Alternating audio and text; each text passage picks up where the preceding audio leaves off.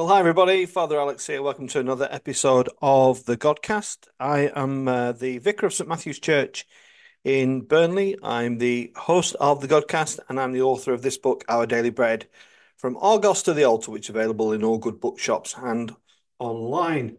My guest today on the Godcast is Dame Andrea Jenkyns. Andrea is a former Member of Parliament for the Conservative Party. She's now a political commentator, has been on various news outlets, and recently she appeared on Have I Got News for You? So I do very much hope you enjoy this interview now with Andrea, and if you do, then please subscribe to my YouTube channel.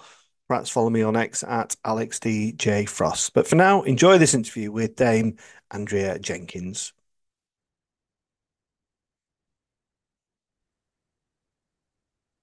Well, I'm delighted to say that joining me on the Godcast this week is Dame Andrea Jenkyns. Andrea is a former Member of Parliament for the Conservative Party.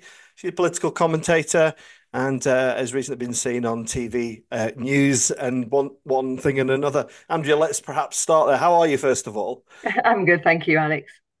Let's just get this Have I Got News kind of news out of the way, really. I was wondering how you reflect on that experience. Are you bothered by it? Are you still bothered by it? What's your feelings? Oh, what do you mean doing the show itself? Yeah, Yeah, I mean, I loved it. I mean, it's really gone, seems to a lot in the media about it.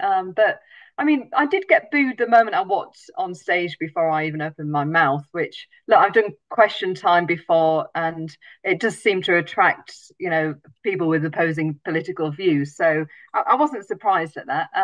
But no, I mean, Ian Hislop was lovely behind the scenes. mm. So I think quite often public perception is very different. I mean, is with myself than what people see behind the scenes.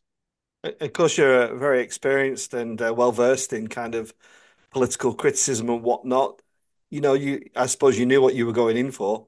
Yeah, absolutely. No, I mean, look, I'm not a snowflake at all, and it's a satire program, isn't it? So, and I I tried to give as good as I got, but the thing is, it's 3.5 hours recording, nearly 3.5 hours down to 29 minutes. So, unfortunately, not necessarily all your good lines get put in there, which is a No, shame. But they're not going to put everybody's in, are they? So, yeah. So you definitely do it again, I'm sure.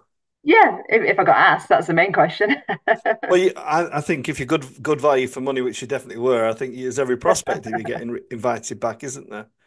Um, can I just turn to the recent general election, Yeah. Andrea? Just on a kind of, I've always wondered. I've never really asked. I've had lots of politicians on the Godcast.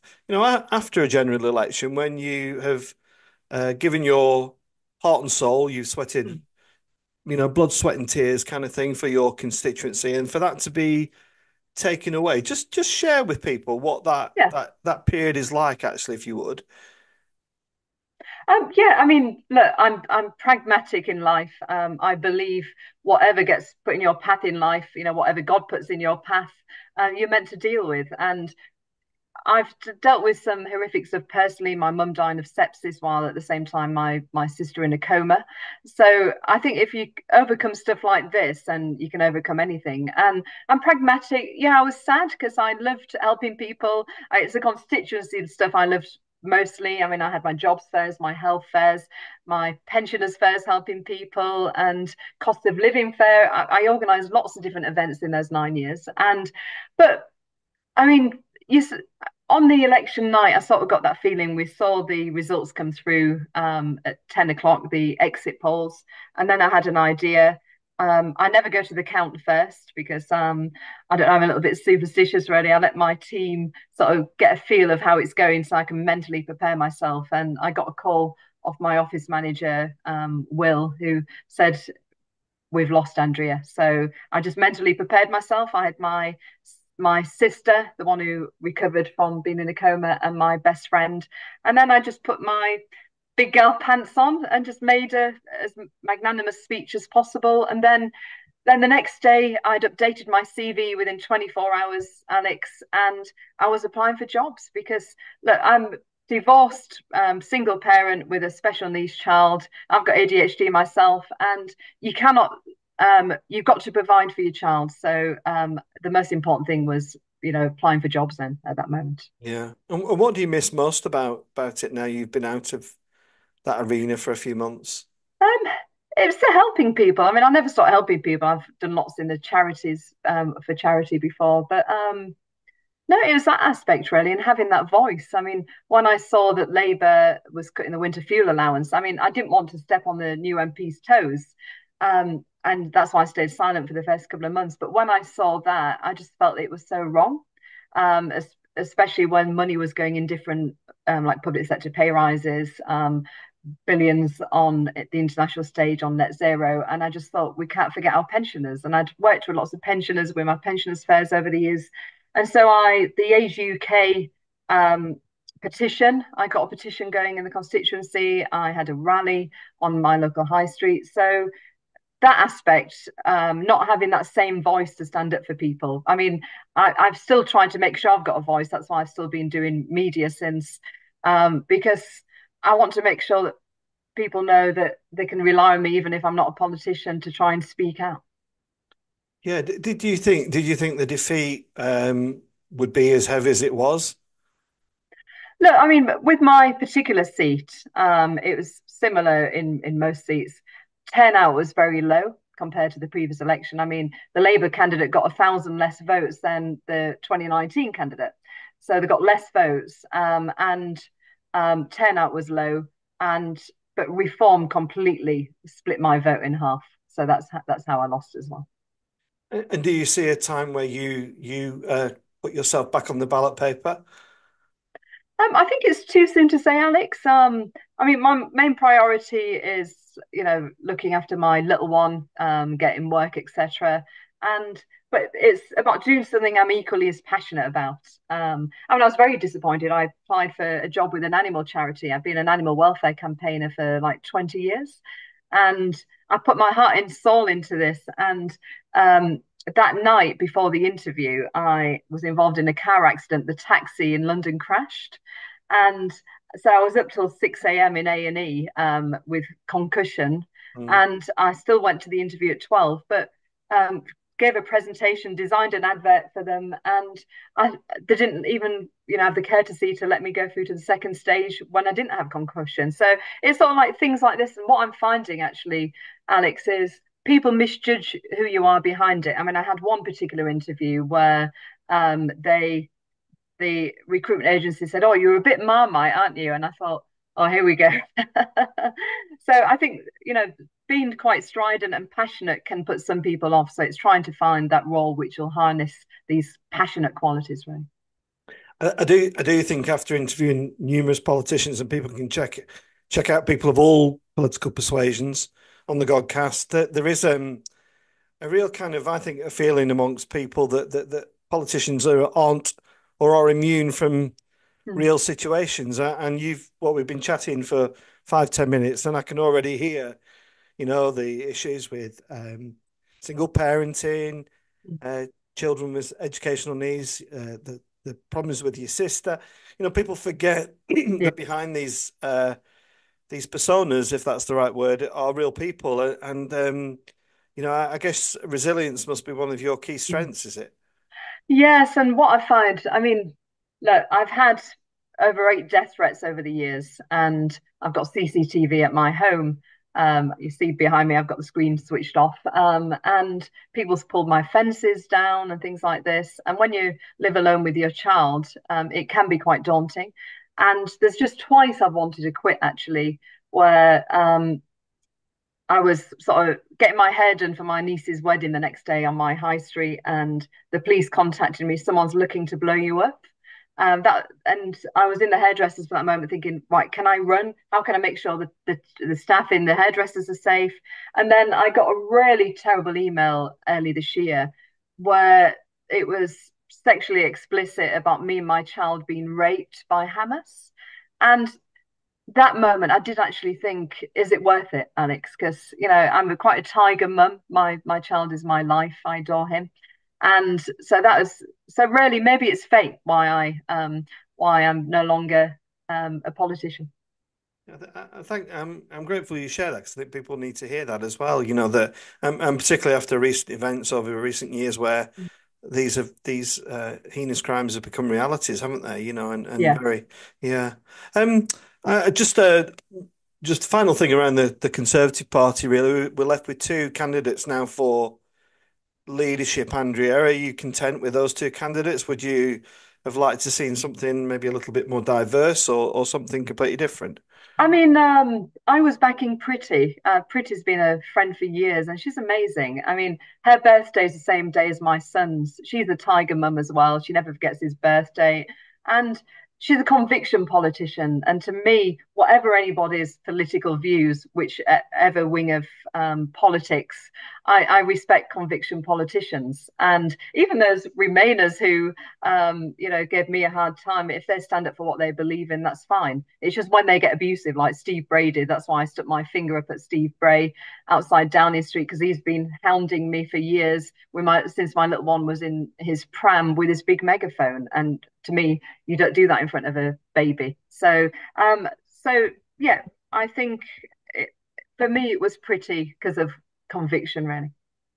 I was going to mention the finger, that finger of you, Yeah. but because in a little bit, I want to just talk about the aspect of faith and how important that might be to I mean, you. regarding the finger moment, actually, Alex, I mean, the ironic thing is I don't even swear and I don't use my fingers. I never use the V's or the middle finger. And my all my friends message me afterwards, what the heck's going on here? This isn't you, Andrea. And I think it was just the emotion intensity. People were booing Boris outside. There was Steve Bray there blasting out his Bye Bye Boris song. And I thought, look, you've got what you want now. Just let him make his goodbye speech. Mm. And it was aimed at Steve Bray, as I said, who'd been hounding me for years, every week for years, since my little one was in his pram. And it was just me saying, enough is enough, Ranny. Yeah, I was quite endeared by it, if I'm being honest, Andrea, because Maybe it's a northern thing, is it, Alex? well, I don't know, maybe it could be, but I was talking to my congregation about the other day. I was preaching about, have you ever put your foot in it? And goodness me, I do it almost on a daily basis. Yeah. And I think it's good to sometimes see the kind of the reality and the humanity Mm. of people in certain situations. And quite often, the real conversations on my podcast are when the microphone's switched off and people really, Yes, absolutely. let their hair down and tell you some of the things that perhaps they don't want other I people mean, I to. think as well, I've got ADHD, so I am very impulsive. So I do think, when I'm on TV or something, that does come out at times. I think it adds to my outspoken nature, I'm afraid. Yeah. And Andrew, what was the driving force behind your kind of call into politics? Yes. No, I remember as a kid, I'm not sure how old you are, but I remember the miners' strike and Mm, recently been watching Sherwood about connected stories to the miners' strike. mm, It really captured my imagination as a young guy. But mm. what about yourself? Where was the kind of the Look, root? I'm 50, so we was probably during the same era, Alex. Are you an 80s pop star fan as well? I am. Absolutely. All my Spandau ballets and stuff like this, yeah. This is Depeche Mode here. These are my Oh, I heroes. love Depeche Mode. So, Joy the Silence is still one of my favorite, yeah. absolutely, yeah, yeah. I mean, for me, look, normal working class background. I went to university as a mature student. I actually went straight into work at Greg's Bakery as a Saturday kid at 16. And but my dad used to say, really, it doesn't matter where you come from in life, it's what you do in life that matters. And I ended up becoming retail manager, area manager, in charge of about 40 branches, lots of team members. And then my dad was also a madcap inventor, and he was over in Pakistan, seeing about potentially manufacturing there. And he gave President Musharraf my CD of songs. And 2004, I ended up flying out there as a store manager of Comet to perform out there for the Independence Day. So it's been quite eclectic, my career. And then I set my own record label up. I became a music teacher in schools. But so politics just didn't even figure. I used to vote. I mean, the first time I voted for Blair. Even though we're naturally conservative as a family, he seems something new and different. I've voted conservative after that first 97 election. And my calling, actually, as you say about the calling, was I lost my dad in 2011. And I don't have any political heroes. My dad was my hero. He came from a really difficult background, quite a poor background. All their siblings all shared one little room, etc. And when he died, the light sort of went out of my life. And he was very believed in faith and Christian as well, as I was brought up. And um, so what Mum and I did, I mean, I felt even those difficult moments, I thought I'm very lucky because for 38 years I had an amazing dad. Some people are not that lucky. So Mum and I channeled it into joining a charity as a trustee. And then it's through that I thought, if you want to change healthcare policy, because literally trainee doctors practiced on my dad for 2.5 hours on a routine 10-minute operation, and he caught MRSA and died. The hospital room was filthy. It was all very unexpected. Mm. And then I campaigned for compassionate healthcare, and that's how I sort of fell into politics, really. I've seen myself more of an accidental politician in a way. Gosh, Andrea, just listening to you, I see some of the similarities. I could plug my book, August to the Altar, working in retail for 20 years, Oh, wow. and also my dad being my inspiration, who I lost to dementia a few years back. Oh, wow. But and also your comments about compassionate care as well. I've spoken quite publicly about a need for compassionate care. Um, one of the things, I mean, very much enjoy the political commentary platforms. I don't have any loyalty to anyone. I find switch one that's interesting, whether it's talk radio, whether it's GB News, Yeah, whether whatever.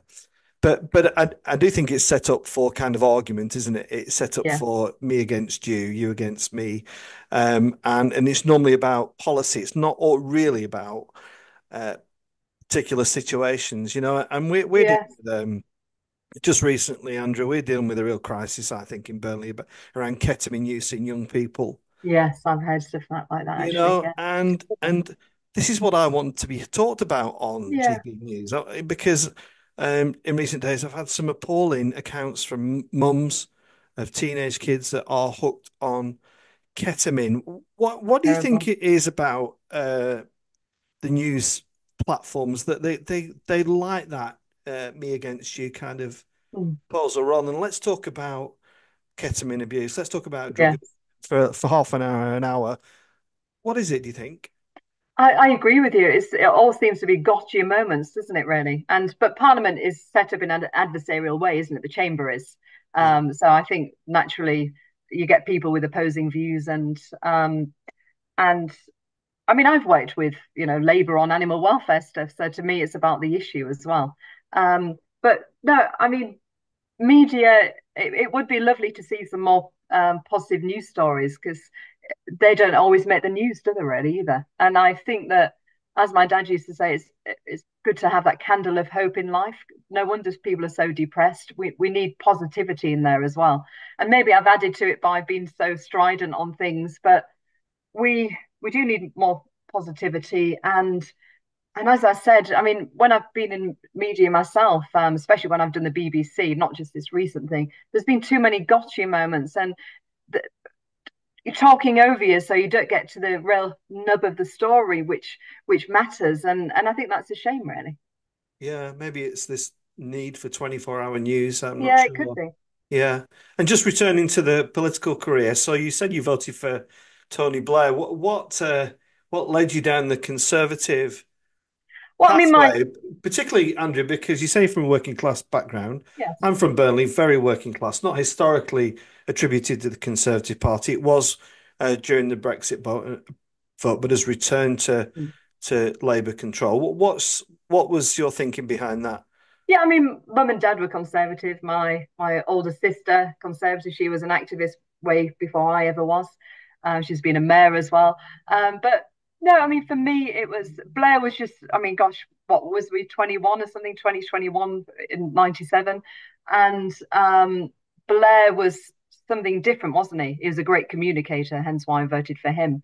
And but no, I mean, naturally, I'm a conservative with a small c. To me, it's I'm very traditional. And I'm also it's about family. I'm against the assisted dying. I think that should actually, God should decide.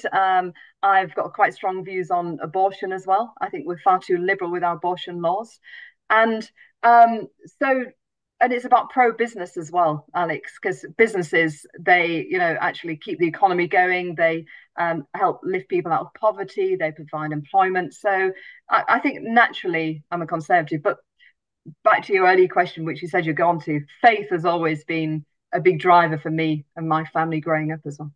Yeah. And again, chatting to politicians, there is quite a strong community of Christians in Westminster, aren't there? And I know that there is a daily Eucharist, I think, before. Yeah. Um, how has that, and how does that influence your kind of daily life? How Well, important actually is it to you? well, I mean, if I just tell you a bit about my upbringing, my mum and dad was amazing. Mum was not necessarily not she was a Christian, but not somebody who's over there and practicing. But my dad, I mean, I remember growing up. I mean, I'm the youngest of three siblings. There's like 9 years and then nearly 11 years between me and the oldest one. And I remember growing up, and Dad used to talk, and Mum and Dad we used to talk about things such as, do other beings exist in the universe, about different planets. We talk about different religions. My dad even read the Quran in English. He we spoke about Judaism. We've been to Shabbat ourselves. Took Shabbat on a Friday together. Dad and I did. So we've always had that kind of belief. And Dad used to always say on his business cards, my late dad, it used to say, "Use God as your steering wheel, not your spare wheel." And no God, no peace, as in no, as in no, and then KNOW, no God, and you'll know peace. So we've sort of brought up with that. And if anything, I think my siblings and I, it's given us resilience that whatever's put in your path, like I said earlier on, it's looking at what can you learn from this? How can you be that better person, and how can you grow? And my 7-year-old son, especially because we lost my mum, we lost his little dog, when in the last couple of years, and he's had to understand that. So talking about heaven, etc., and he talks to Nana, I'm thinking of you, and I'm trying to foster that really sort of belief in a way, and I think it helps with the healing process. And he also prays as well. I get him praying, and we don't go to church every week. It might be once every 6 weeks, and because of his ADHD, he finds it hard to sit down, so he goes in the play area. But no, it's very much a part of my family life in a way, Alex. Yeah, it's fascinating to hear you talk about it. I'm really intrigued by in America with their election coming that God is on the agenda quite frequently. But here it seems to be an unwritten rule that we don't talk about Mm. it in politics. But that's sad, don't you think? Because to me, look, there's so much mental health problems around, and I think if people had faith in whatever religion, it can be a way to get that inner peace and try to understand the workings of life and the challenges, really. And I think that's a shame. I think politicians should be able to talk about, and this is one reason, actually, Alex, that when you emailed me, so thank you for that. I wanted to come on your podcast, so it was an honor to come on. Well, thank you. That's very kind. But yeah, I agree with you. It should be on the agenda. I didn't vote for any political party, and when people ask me, it's because I don't feel anybody truly represents me as a Christian. Yeah, No, I do believe it's not just your way or my way. I think there's another way, and for me that is the Christian way. And I don't think people should be ashamed to talk about that and be given and an also, opportunity to sorry explain to what that interrupt. means. To Yeah, explain what that means, you know? I agree, and also I get quite frustrated that that it feels like Christianity is being cancelled sometimes in our country, and we see councils not celebrating Christmas and they're calling it a different name, and that's really sad. We wouldn't do that with other religions, Alex, and I get so frustrated over it. Yeah, absolutely. I think the sooner the Christian topic is allowed to be received, intelligently, because I think also my criticism of media is we go to the extremes, don't we? So we go Yeah, to there are certain people, I won't name them, they have been on the Godcast who are the people of faith, but are of the extreme, and I don't think yeah, that's always helpful. I think no, to have a sensible, moderate conversation is really important. So I'm really grateful for you sharing your religious kind of connections and what it means to you. And I think it's important for people to hear that as well. Just mindful of time, Andrea. I'm just thinking Yeah. about some of the hot potatoes that are going on in the political world at the minute. Obviously, we've got the new government, and Yes. Starmer's just don't know if celebrated is the right word, but he's had 100 days and a few Mm. extra. Do you think his well, I think to be honest, Andrea, the question I want to ask you is: do you think Nigel Farage could be the next Prime Minister of the country? I mean, I think that stranger things have happened, haven't they? I mean, look at politics since just before Brexit. I think one thing's for certain is the uncertainty of politics, and so I'd say don't rule it out. I mean, I think people are getting buyer's remorse with Labour, and the my email address is still open until the 4th of November. And I've had so many emails, Alex, of people saying they wish they hadn't voted for them. They're disappointed in so many different areas. And the hypocrisy over the sleeve stuff, you can't do as I say, but not as I do. Mm. And so I think I'd be surprised if they win the next election. However, if the Conservatives and Reform can't work together in some way, they will win the election, because we've seen with smaller parties it's quite electorally difficult to form a majority government. So I think that they're going to have to work together if we want to sort of ensure we don't have a socialist government. Yeah, and just on the issue in the Middle East, Andrea, I've been feel very blessed to have been twice on pilgrimage to the Holy Land. It's a very I've been important as well. Yeah. it's a very important place for me, and Yes. by going, my bishop said to you, it will change your outlook on life forever, and Mm. it really has. And I'm desperately sad to see what's happening there, and I don't really see much end in sight. And you have people with Palestinian flags, you got people with Mm. Israel flags. I kind of want to have a flag of Israel and a flag of But Palestine. it's the hatred there, what I find, and the disrespect in Britain, actually, when it was the anniversary of those abhorrent murders of the Israeli people. And they just, the pro-Palestinian lobby decided to have a march on that same day. And um, yeah, and the anti-Semitism, that's what I find really difficult, Alex. Yeah. Yeah. Well, thank you for coming, Andrea. It's been lovely chatting to you. And you as well. Thank What's you. the future? You got some more news shows coming up? And yeah, I mean, I've always got GB News bits coming up here and there, and I do Jeremy Vine once a month, and um, yeah. So let's see what comes up, really. Yeah. Well, I'm going to plug my book, Andrea, as your next Brilliant. retailer. There it is. August to the Altar, Our Daily Well, I'm Bread. going to have to buy that from a retailer to a different route. Well, it's Definitely. Is it on Amazon? it's on Amazon. It's published by HarperCollins North. It's forwarded by Alistair Campbell, of all people. Oh, brilliant. He famously came on the Godcast and said, I don't do God, but I do the Godcast. So Oh, wonderful. gave me a great strap line. So, Andrea, thank you so much. Thank you very Wish much. you well, and we send love to Burnley to you wherever you are. Thank you. Thank you. Pleasure talking to you. All the best and good luck with the book.